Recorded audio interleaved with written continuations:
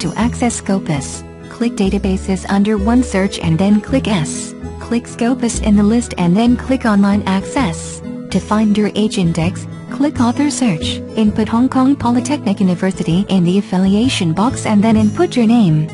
Your names in Scopus can be formatted differently. It is good to know your Scopus author ID.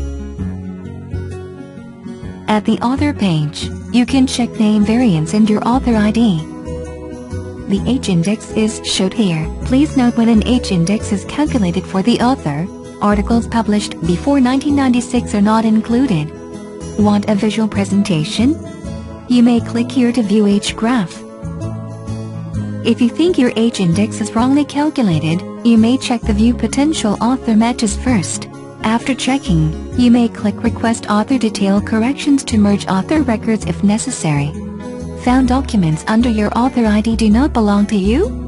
You may request to remove them in order to have the correct document list for calculating age index. Click View in Search Results format.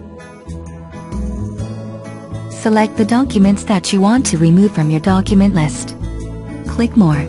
Then click Request to remove documents from author. If you need further assistance, please do not hesitate to contact your friendly faculty librarian.